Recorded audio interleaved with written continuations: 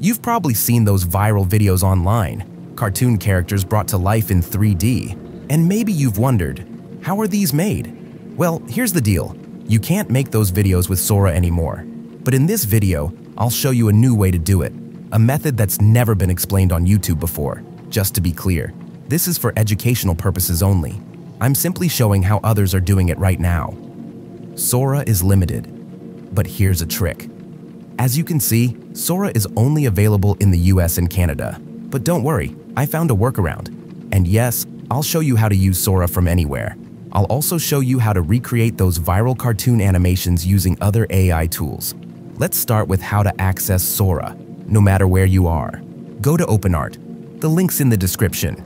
Once you're on OpenArt, head to the Video tab. That's where you'll find Sora 2. I tried using it to make the same kind of cartoon content, but just like I mentioned earlier, cartoon characters don't work anymore. When you try it now, you'll get an error message. That feature is gone. But here's the good news. I found a workaround, and no one's shared this method before. Let me show you exactly how it works. First, we're starting with the video concept. I wanted to recreate a viral style animation, SpongeBob and Patrick in a Breaking Bad theme. So here's what you'll do. Find a clip you like, then take screenshots from it. In Premiere Pro, you can do this by clicking the screenshot button. Take one screenshot per scene. Once you've got your screenshots, go to the GPT store and search for Image Recreation Pro.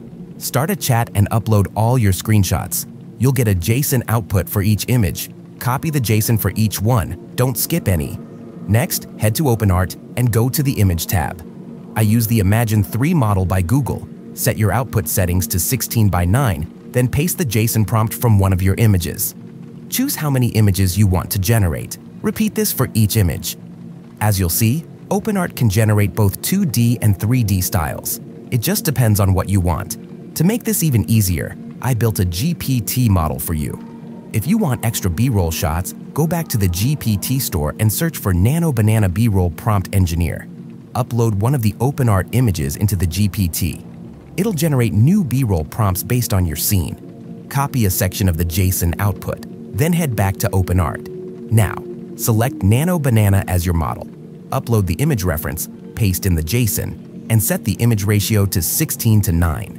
This way, you can create B-roll shots from any scene you've made in OpenArt. Do this for every shot, and you'll have everything you need for a full animation. For voiceovers, go to Fish Audio. Once you're there, click on the Discovery tab. In the search bar, type SpongeBob or Patrick.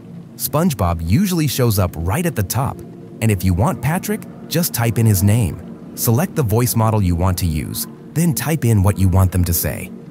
Finally, click on Generate, and you're done with this step. Next, we're going to HeyGen. On HeyGen, use the photo to video feature. Upload one of your images and the voiceover from ElevenLabs. Click Generate Video, and you'll get lip-synced video clips based on your images. To animate the images, go to Kling AI. Upload one of the images you made in OpenArt. If you're not great with prompts, click the DeepSeek button. It'll automatically generate 3 prompts for you. Click Generate, and you'll get animation clips like this. Once you've got all your videos, bring them into Premiere Pro or any editing software. Cut and arrange everything to match your story, and you'll end up with something like this. Yo, SpongeBob! This stuff looks extra crystalline, like restaurant quality. We don't call it stuff, Patrick. It's blue barnacle, the purest you'll find under the sea. Yeah, but who's gonna buy it, Mr. Krabs? He'd sell his shell for half a jar. But we're going big, Patrick. Mermaid Man's cave, jellyfish fields, even the chum bucket. Plankton's gonna lose his tiny mind. Thanks for watching. Don't forget to like and subscribe. You'll find all the links and tools I used in this video in the description. This was for educational purposes only.